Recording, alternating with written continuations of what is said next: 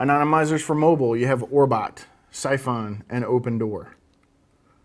Again, there's a million of them. And you can see that little onion head over there on the Orbot.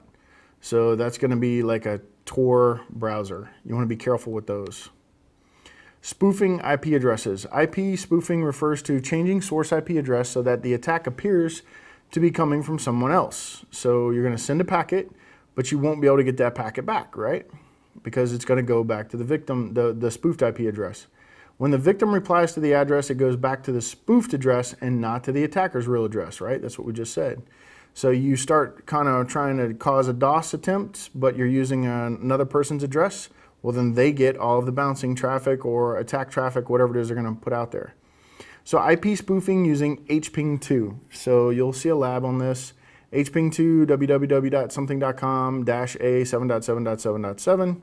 Now you would be able to complete a three-way handshake and open a successful TCP connection with a spoofed IP address. So IP spoofing detection techniques. So how do we detect IP spoofing? We use direct TTL probes, time to live probes. So you send a packet to the host as a suspected spoof packet that triggers a reply and compare the two TTLs. They should take approximately the same amount of time. So if you've got a guy in China that's connecting to you, you can see the TTLs, like you can do a ping, and then you can see what the TTLs are looking like when they're coming in, the connections, the communication that's coming in. They should be close to each other. If they're not, then that's a problem. This technique is successful when the attacker is in a different subnet from the victim. So it's also effective different subnets and different areas. It's very effective.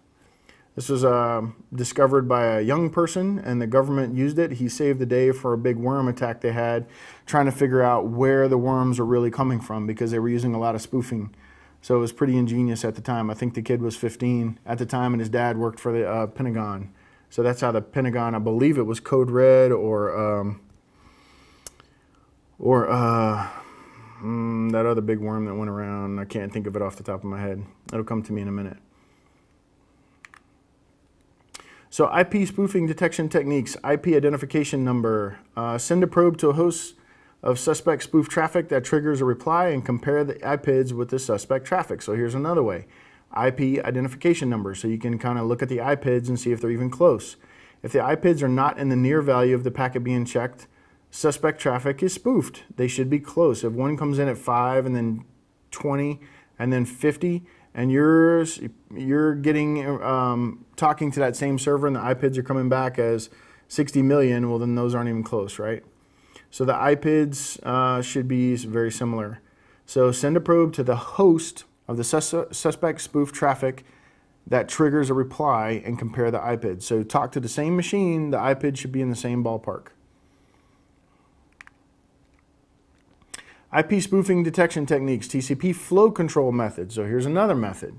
Attackers sending spoofed TCP packets will not receive the target SYN ACK packets.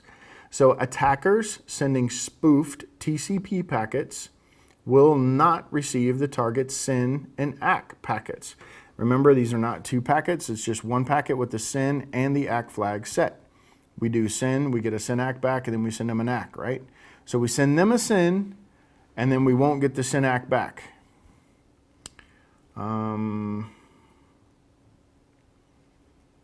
Attackers cannot therefore be responsive to changes in the congestion window size. So attackers cannot therefore be responsive to changes in the congestion window size. The congestion window size is a TCP IP packet thing. So if you want to learn about that, you can go read up on it. We can't really cover all the history of the stuff and the background. So when received traffic continues after a window size is exhausted, most probably the packets are spoofed. So that's how you can, that's another way to tell. So it's really detailed stuff that you're looking at here. And then here are some countermeasures. Encrypt all network traffic using cryptographic network protocols such as IPsec, TLS, SSH, and HTTPS. Notice nowhere in here do you see SSL anymore. They finally updated the slides. We want to use multiple firewalls providing multi-layer depths of protection. Do not rely on IP-based authentication. Use random initial sequence numbers. Remember we talked about that. Almost everything does this automatically anyway today. to prevent IP spoofing attacks based on sequence number spoofing. So that's how you prevent them from guessing your sequence numbers or IPIDs, and they're just randomly started. So if I start a connection now, it starts at 50. If I start another connection, it might start at 6,000 instead of 55, right? So you can't guess what it's going to be every time by making a connection to my server.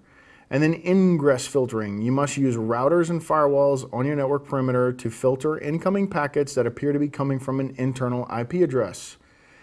So if it says it's coming from a LAN address and it's trying to come into the network, that doesn't make any sense, right? So that's all they're saying, just ingress filtering. Egress filtering, traffic going out. Ingress is traffic coming in, egress is traffic going out. So filter outgoing packets with an invalid local IP address as a source address. So if the IP address is not correct, drop the packets.